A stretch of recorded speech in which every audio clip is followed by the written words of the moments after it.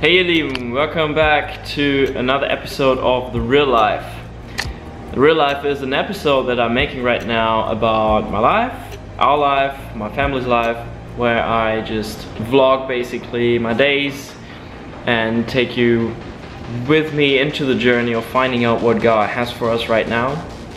I'm Yeshuah, YeshuahBoyton.com, and on this channel I'm making videos about helping you grow in faith, experience the gospel, and walk it out daily. If you have followed me in the last two vlogs, I'll link them up right here. If you haven't watched them already, you know that we spent a short holiday in Amelia Island in northeast Florida, which was awesome. And as you hear already, it's over now, because today we basically had our travel day back. In the beginning of the day, we went to the beach.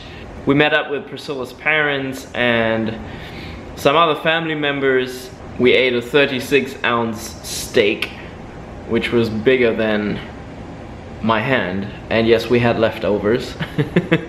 And the whole day was basically just family day, pure family day. Not very optimal to vlog, but that's okay. But I want to take this chance in this vlog basically to give you a message. I watched a video the other day that really made me think about persecution.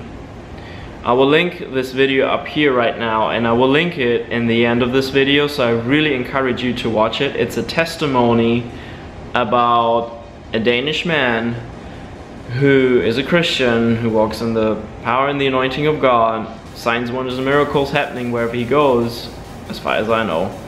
However, because of persecution in Denmark, right? In a European country, he applied for asylum here in America.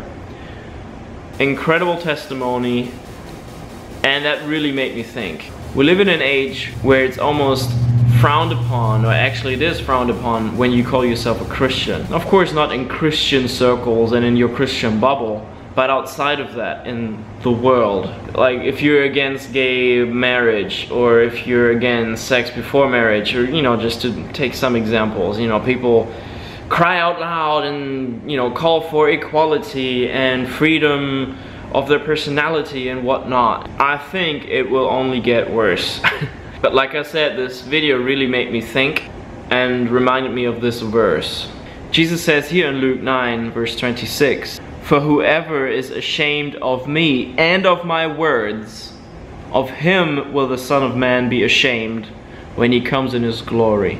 This verse really spoke to me, because I believe we are coming more and more into an age where we as Christians will be challenged in this verse, or will go through this verse, if that makes sense. I believe that God will put us in situations where we will have to make a stand, either for or against Jesus. I believe that persecution is coming to the West. I have been saying that for years, actually. People always kind of put it off because in the West we just have this freedom of speech.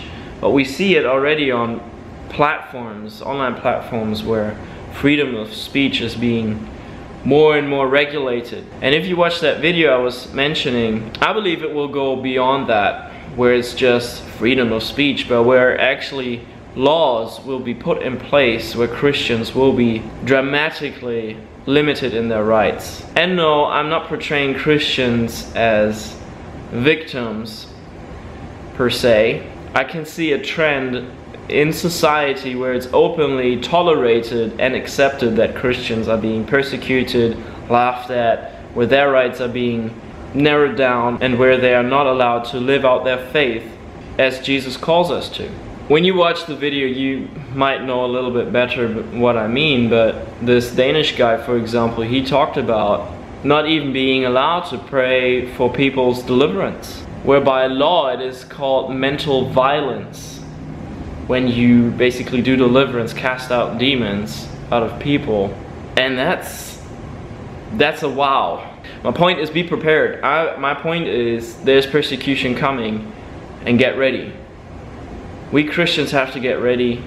There's no time for playing around anymore, and I know I'm saying that to myself as well. But I just want to encourage you to seek God, pursue Him with all your heart, and don't be ashamed of Jesus or His Word. Both Him, Jesus, who is the Word, and His spoken Word and His written Word will never change. He was, is, and will always be the same. And He is with you wherever you go, and He promised in His Word that when we are put in front of judges and officials, that His Holy Spirit will give us the words to speak. So what am I saying is, be prepared, don't be fearful. This is not a message of be scared or whatever. No, be bold. Don't be ashamed for the gospel, because it's powerful. It has the power to change people, to loosen shackles, to break chains, and to bring people into deliverance and freedom and